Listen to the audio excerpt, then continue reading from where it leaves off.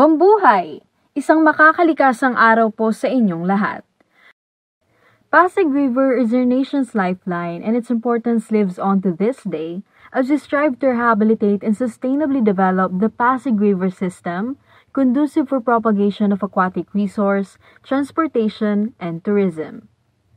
Consequently, the Pasig River was identified as one of the priority water bodies in the Philippine Development Plan 2017 to 2022 under Chapter 20, Ensuring Ecological Integrity, Clean and Healthy Environment. The PDP aims to provide a matatag, maginhawa at panatag na buhay for Filipinos by ensuring cleaner and healthier waterways and improved environmental quality.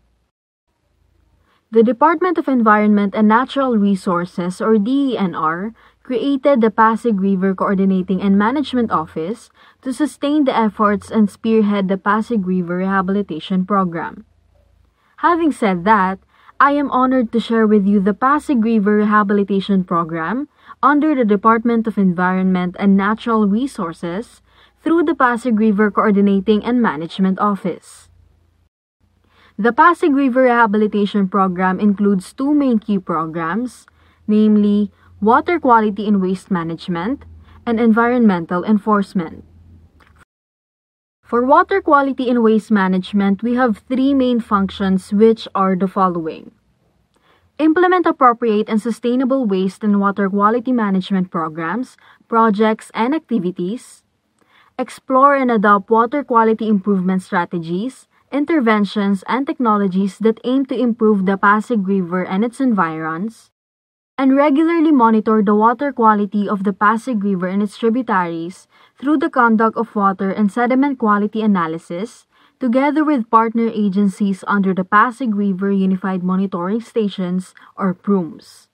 Water quality data is an important tool in decision-making and policy formulation, as well as to evaluate the efficacy of all the programs, projects, and activities we implement. The PRCMO also conducts inspection and saturation activities of commercial and industrial establishments to identify and abate pollution at source in partnership with the Laguna Lake Development Authority. In addition, the PRCMO also adopts water quality improvement technologies in selected esteros.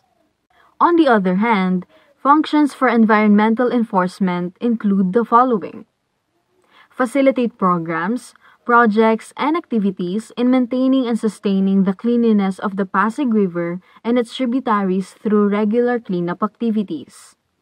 And provide policy improvements, recommendations, guidelines that aim to address solid waste-related issues and concerns in coordination with agencies and local government units and other stakeholders.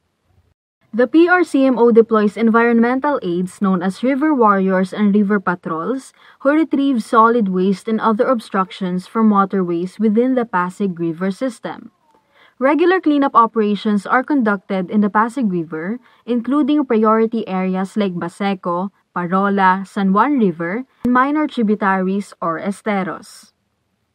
19 developed linear parks within the Pasig River System are also maintained to ensure that established easements are maintained and waterways are free from obstruction, which may cause flooding, pollution, and health-related problems.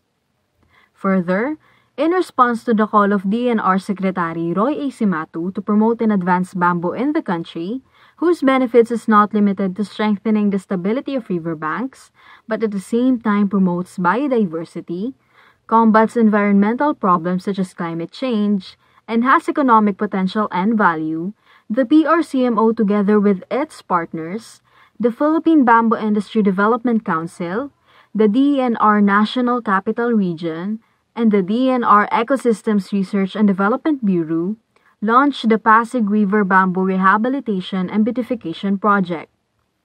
The project aims to plant bamboo in identified PRCMO sites with the vision of creating a bamboo esplanade project along the Pasig River as future ecotourism site and rivers greenbelt, as well as creating bamboo hubs all over the Pasig River System to help in cleaning the air and provide sustainable livelihood in nearby communities. A total of 15 sites were proposed by the PRCMO, and numerous site inspections and coordination meetings have already been conducted to finalize or prioritize sites and to determine the bamboo species to be planted. In this regard, Estero de Pandacan was chosen to be the first implementation site, which we aim to start and complete in the second semester of 2021. With that being said, we at the PRCMO extend our gratitude to all our partners in the national and local governments, as well as the private and civil organizations who continuously help us in rehabilitating the Pasig River System. Together, we are stronger. Maraming salamat po. Puso para sa Ilog Pasig.